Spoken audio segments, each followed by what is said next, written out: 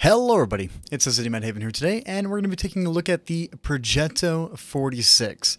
This is a Tier 8 Polish premium tank, and it's actually one of my favorite Tier 8s in the entire game. It's fantastic. I don't know why I don't see more of them. But whatever. Coffee. I don't know about you guys, but good morning. Hope you're enjoying yours. I know I am mine. But, you know, let's go ahead. Let's dive right into it. Take a look at some statistics here and then check out some of the gameplay that I've had inside this tank. So, Progetto M35 Mod 46. Starting off, 212 standard pin, 259 premium pin, 45 millimeters of a high explosive pin, 240 alpha across the board, 420, haha, 320 high explosive. Along with that, 1400 hit points. So if you are, I don't know, ARVEs, yeah, careful. You will get one shot. I already had one of those happen today. Well, during the time that I was putting in matches to get recordings for the tank. Yeah, it's called fun.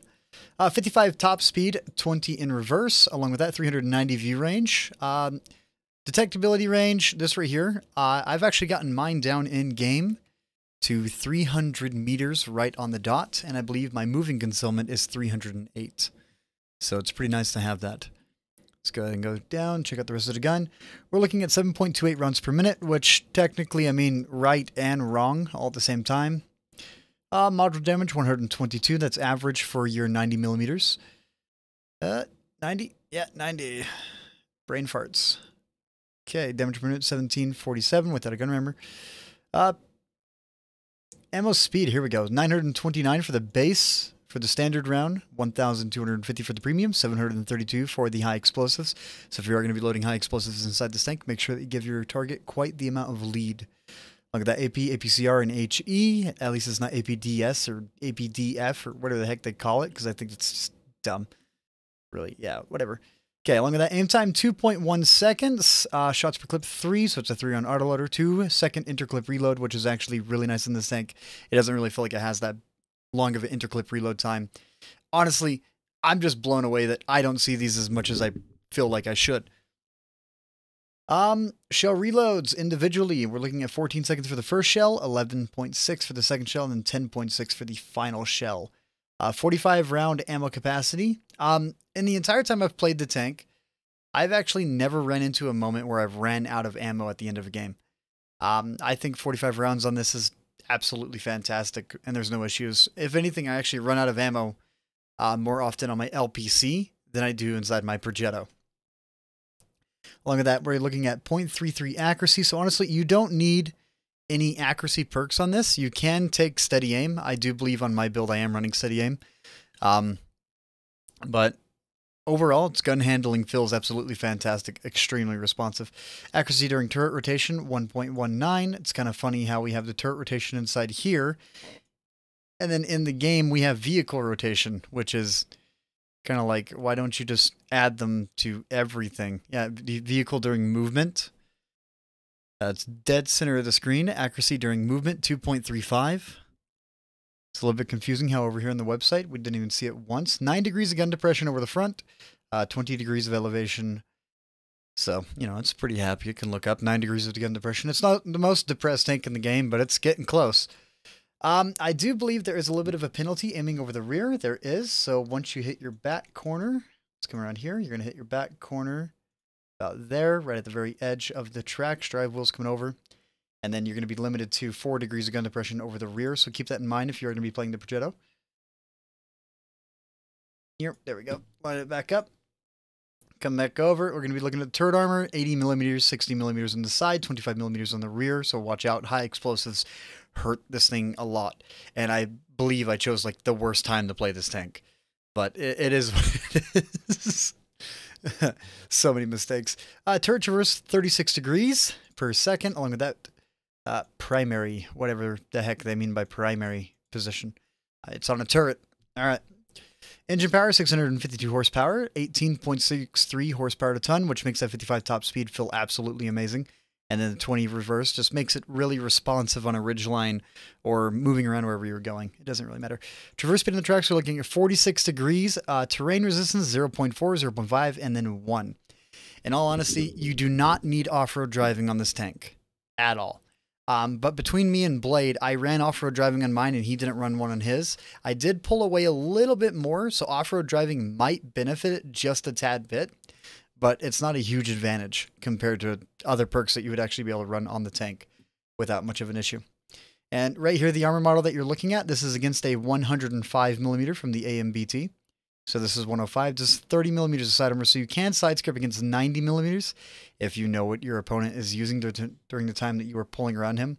Other than that, everything is almost essentially going to rip right through you because your top armor is 25, behind that is 20, your hatch is only 60mm, your frontal armor is only 60. However, you can pull corners with your frontal armor because you got 60 and then 80 on your lower plate. So if you really want to, you can kind of over pull a little bit, bait some shells. I've done this quite a bit. Sadly, none of them inside the current replays that you guys are going to be seeing inside this tank. But it is an amazing tank, in my opinion. And as I said, I'm just surprised that no one, it almost feels like no one plays the Progetto. As I am sitting here being a Muppet, trying to remember everything that I have set up, let's go ahead and dive into the first replay here on Arctic Region.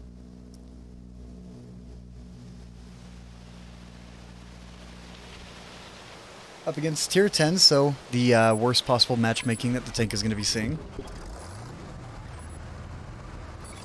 And Arctic Region inside of my Progetto, the way that I like to play this map is a lot different compared to most. I am a bit aggressive when it comes down to it. I like to utilize my gun depression, my concealment, the way that the build's put together, and everything else that I have on this. For instance, I'm running optics, loader, camouflage net, and then the fourth equipment slot doesn't exist because that essentially system that outlines them, what the heck it's called, I never even look at it, the targeting system, I believe. Yeah, that used to be an in-game mechanic but was removed about 2.5 years ago, and I think it's dumb that they removed what was once a in-game mechanic. In all honesty here, I didn't know what tank I was looking at, and then once I realized what tank it was, which it is the Turtle, I thought to myself, ooh, I am extremely lucky that he didn't snap me. Just flies right over. Some great dispersion value. So far up to 544 assisted. And yes, I am taking full premium on this. During the time that I was playing it, we were ending up against a lot of tier 10s, so I could have just fully outfitted it with nothing but premium rounds. And then just went a little bit crazy inside of it. Pros of the tank. So, you know, let's talk about some of the pros. You have really good mobility. Along with that, your gun handling feels fantastic. It's really responsive. You have enough concealment to move around the map without really being worried about being spotted out, as long as you're keeping track of your safety net on the bottom right on your minimap. That dotted line that comes around your tank, that is your safety net. Everything else other than that, that is considered your view range. Someone asked me the other day if you had to be facing an opponent for them to be spotted by the way that it's put up.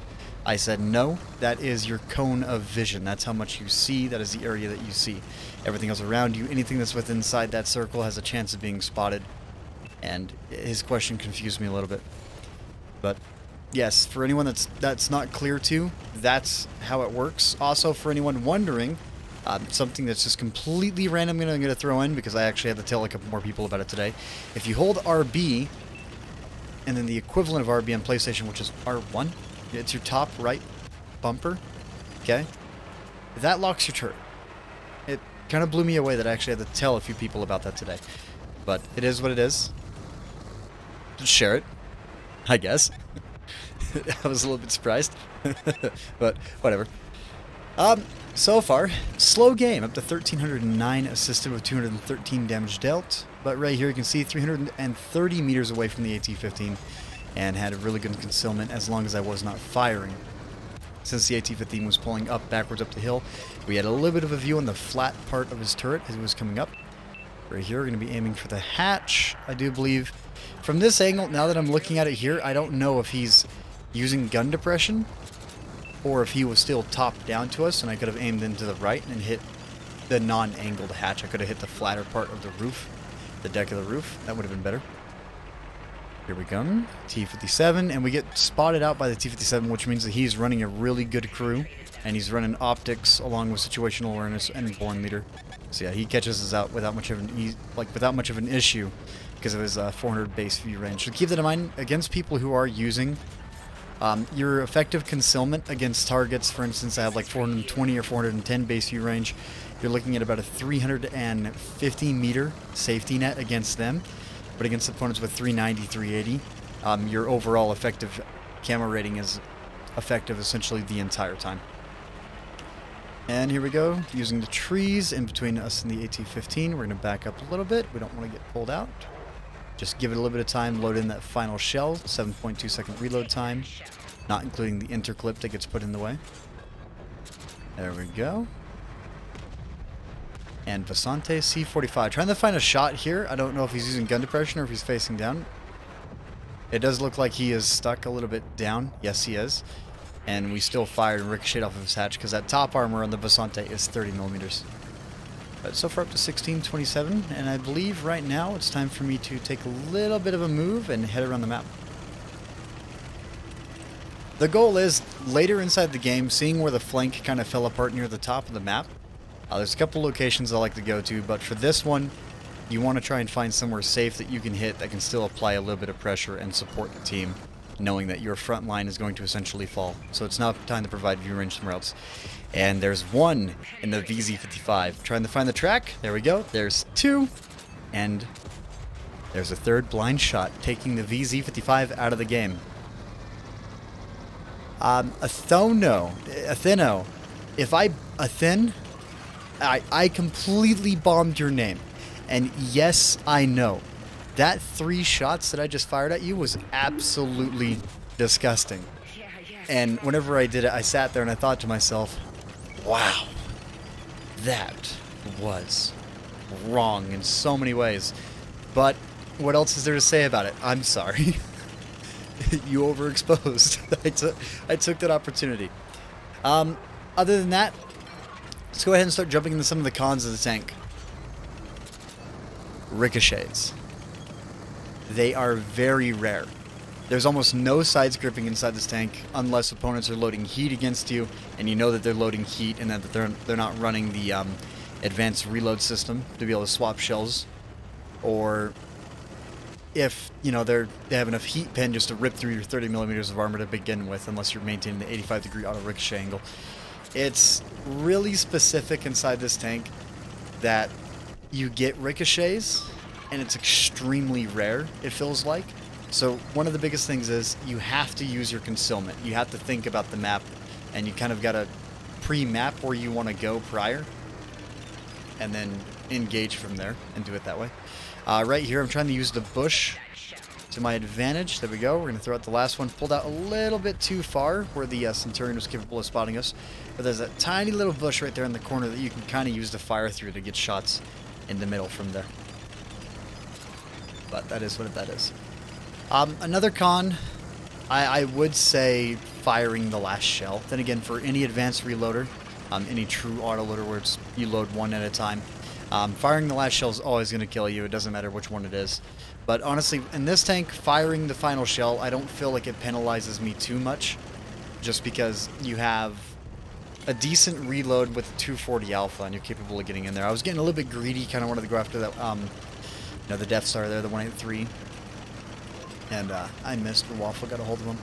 I was a little bit worried. I do believe that the Death Star did fire and miss, and that's why the Waffle was, you know, not worried about being aggressive up against him and taking it directly. No, I don't really have a whole lot to say about the tank, except for this is honestly an absolutely fantastic tank in multiple situations, and it allows you to do so much. Work a ridgeline, and then you get shot at by tier 10s using heat rounds, and you wonder yourself, why? I'm in one of the most lightly armored tanks, and here you are wasting 4,000 credits a shot. But it is what it is. He's already preloaded. He was more worried about the team that was coming up from the left side of him than he was about me coming up to his rear, so I guess the heat hit me is okay.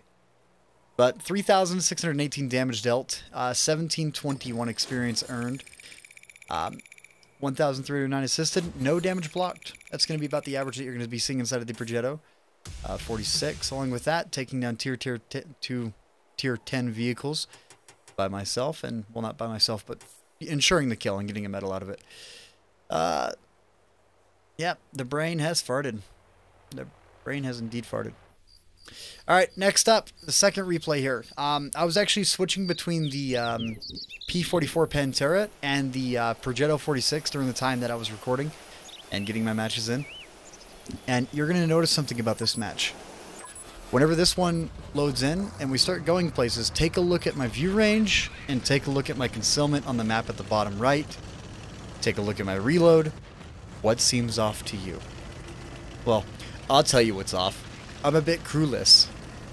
Because I have no clue where my crew is. So I'm crewless. And that's all it is. A match without a crew. And I didn't realize I didn't have a crew. I kind of sat there, and as I was driving down there, I was like, this feels a little bit off, but okay. And I got all the way down to the corner here in Melanovka, like, oh, okay, I'm not spotted. I feel okay. Am I okay? I don't feel too okay. All of a sudden, detected pops up and it's like, oh, I don't feel good at all. Uh-oh. Have you guys ever had that moment? Because I sure did. And I'll tell you now, I didn't like it. Yep, there we go. The Borask, I'm sitting there like, oh, I'm not spotted. And I'll see the detected pop up and I sit there. I'm like, oh no, Blade. I'm clueless. But this Borask is actually going to be the one extremely clueless coming up here pretty soon. Because I don't believe Blade got spotted as he was coming over. And during this time, Blade was playing inside of the T27 General. Here we are. We're going to throw 232. But I don't know if I went for the reload, if we went after damage. There we go. There's one on the track. There's 2. And Blade put 2 inside of him as well. But Blade did take a hit from the Borask. But the Borask is on the 59 hit points. And now that I know that I don't have a crew, my strategy for this map kind of changed. Now it's time to work the ridge to my right and try and rely on the bushes. And if I take damage getting side shots on enemies, then I take damage. There's nothing that I can do about it. Because the E75 pushing up the way that he is. And with 1920, he is fully upgraded. I don't know if he had the Top Gun or not, which more than likely is going to zoom in. He does have the Top Gun. We're going to put 1, 2, and we're just going to take the damage that got sent our way. I'm not even worried about it. So far at the 1,190 damage dealt, 278 assisted. I'm taking a look behind me. I want to see the CS because I have no idea what's going on. My situational awareness kind of went out the window because I was thinking about my crew not being there, which made me extremely hesitant. But this is probably a really good showcase on how comfortable the reload does feel. I mean, don't get me wrong, 9 seconds for 240 Alpha does kind of suck. And now we're going to put 1. We're going to ram the Borask. We're going to wait, make sure shot's going to pin. We're going to put 2. We took a couple of shots from the Soma and the other heavy off to the side there, but the Soma, I believe, hit me twice. But totally worth it, taking down the E75 and the Borask out of this match. And I told Blade, I'm sorry. He was yelling at me that he's not spotted. How did artillery hit him? Well, I was spotted. And I was behind you. I'm not thinking in 3D, Blade. Stop yelling at me. I can still hear you. And here we go. Progetto. First shell, ricochets. Second shell, hit the ammo rack, take the time, aim, aim, aim. And ammo rack. So one thing about the Progetto that I really like, if you pre-ammo rack somebody, and you can find the position that you ammo rack them again and try to lead your shell into that exact spot where their ammo rack is located, you're almost guaranteed an ammo rack. I've done it so many times inside the Borask, the T77, the T57, even the VZ55, and even the General T27 that Blade's in currently. Autoloaders have got some of the best ammo rack potentials that you can throw out at people, but don't get me wrong, your ammo racks do kind of suck. Speaking of which, inside of the Progetto here, your ammo rack is located right in the front, on the right side of your front, so whenever enemies are facing at you, they're going to be aiming a little bit to the left to hit the ammo rack and everything else from your front. Plus you have a little bit of ammunition inside the back of the turret. But so far in the entire time that I've played the Progetto, I haven't really ran into a problem with my ammo rack being hit often. And that's kind of just where it goes for me. Along with that, your driver, gunner, commander, loader, I believe you have 4 crew members inside the tank as well. What else? Your engine, your fuel tank and engine are located in the back of the tank. They're all one big block. Nothing to really worry about there. Yeah, looks really nice. It's situated really well inside the tank. There we go, second shell. We're going to be shooting the rock, not having enough accuracy. Right here, I'm going to pull up. I'm going to turn a little bit to the right. My goal is knock down this tree a little bit to the right. I messed up a tad bit, but that right there makes it to where you can snipe up on top of the ridge where Blade is. Then you can fall back, come behind this tree and this bush, and fire through it and have two locations that you can fire from. That does provide a little bit of an advantage. But so far, it is 4-9. This is not looking extremely well. And here I am just taking all the risks in the world, even though I don't have Sixth Sense, but I do have a targeted indicator saying that I am spotted. So pull up, pull up, pull up. Safe. Take the time to aim. We got 2 shells loaded. We're going to put 1. We're going to put 2 down range because we want to guarantee that damage. Just slow them down as much as we can because that's about all we can do. Nomad SM. The somewhat. We're going to put our final shell into the Indie Panzer there, dropping him down. And then just taking 10 seconds to reload. Absolutely disgusting on that reload time. And can't seem to find the shot here, but since I have no crew, I don't have all the benefits of my perks, I don't have my concealment that I normally go with, I don't have my view range that I would normally have, or my reload. So really, this is a match that kind of just made me sit in the back corner the entire time and just end up in a last stand, even though we threw out a lot of damage and took a lot of control in this area. And I'm sorry, Blade, for getting you hit by artillery, but it happens. So, even in a matchup like this, I still have 18 rounds left and still have 6 high explosives. I'm up to 4,774 damage dealt. Honestly, the 45 rounds of ammunition this tanks get, it's really all it needs. It doesn't need anything else. It's absolutely fantastic, and I have no problems with it. Well, long story short, this match ends with me dying and having a little bit of a retaliatory run, charging at the people who came in to come kill me. So we'll go ahead and skip ahead a little bit. Actually, we'll go back just a tad bit. Centurion 5-1 came over. I have 3 shells. I have like a 50-50 chance to kill him. 2, 3, 1 hit point. And I thought to myself, you know what? I'm going to die either way. Here is my retaliation. I'm coming to try and ram you. There's a shot, and then there's the Soma, somewhat. The SM. Taking me down against a Centurion 5-1 with 1 hit point left. I mean, either or, I was gonna die, but seeing the 1 hit point left was like, just a little bit of like, salt on the wound, I guess. No commander equipped, still made 102,000 silver profit. The assisted would have been a lot better that match if I would have had a commander equipped, and probably would have changed the side of the battle a little bit. And look, we had a ricochet, 150. Mastery badge. Demolition expert for an ammo rack, high caliber sniper. And then the mark of excellence on this hasn't really gone anywhere in a very long time that I've had the tank. So, yeah. Nothing really much to talk about on the tank except for I think the Progetto is absolutely amazing. And there's one thing I totally forgot to do with you guys, and that is going over my equipment and my perks. So real fast. I gotta drop myself. We have optics, rammer, camouflage net, basically just a generic loadout for this for me whenever I go nice and aggressive. And as you guys probably heard her talking inside the match, man, is she loud. Like the normal commander, they don't even compare. But Sixth Sense, rapid loading, steady aim, born leader, silent driving, camouflage expertise, muffled shot, tracked mechanic, and situational awareness. Muffled shot, so in a lot of the time that I've been playing the game, I've realized one thing about muffled shot. It doesn't benefit from firing behind bushes, but it does benefit you whenever you fire in the open more than behind bushes. Behind bushes, as long as you back up and your bush is a solid figure and you fire through it, you have no issue.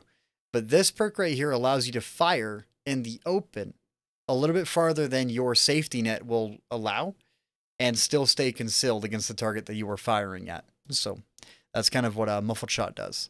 But from behind bushes and behind everything else, it doesn't really work out as as well as some people think it might, or how much it might increase you. There's kind of this base level and how much you can get from behind bushes and then the perk out of the top. I don't really see the benefit of it, but some people do. I don't. Other than that, I forgot to tell you guys the price tag on this tank. Oh, it's 11,000. You're better off buying the LPC, because at least that thing has 280 heat pin. By the way, don't worry. I'm a super uni, and the only way that I'm a super uni is by drinking coffee out of my unicorn mug. And spilling it on myself a little bit. You didn't see it, I did.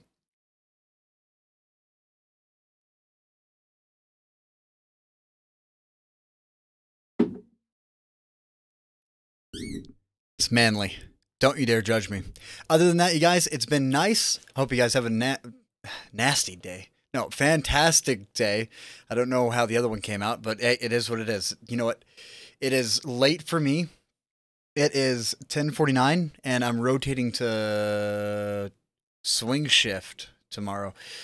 Yeah, at the time of recording this. So, oh, you can imagine how I feel going from graveyard to swing. You guys have fun? Leave a comment, like, subscribe. Seriously, leave a comment. Let me know what your opinion is in this tank and why you feel like you don't see a whole lot of them inside the matchmaker, or maybe why the meta doesn't really move around the Italian autoloaders and their concealment along with their fantastic gun handling, in all honesty, because they're absolutely amazing. Other than that, you guys have a great day, afternoon, night, whatever time that you're catching this, or if you're catching it a year from now. I doubt they'll buff this thing in a year, but serious. Good day.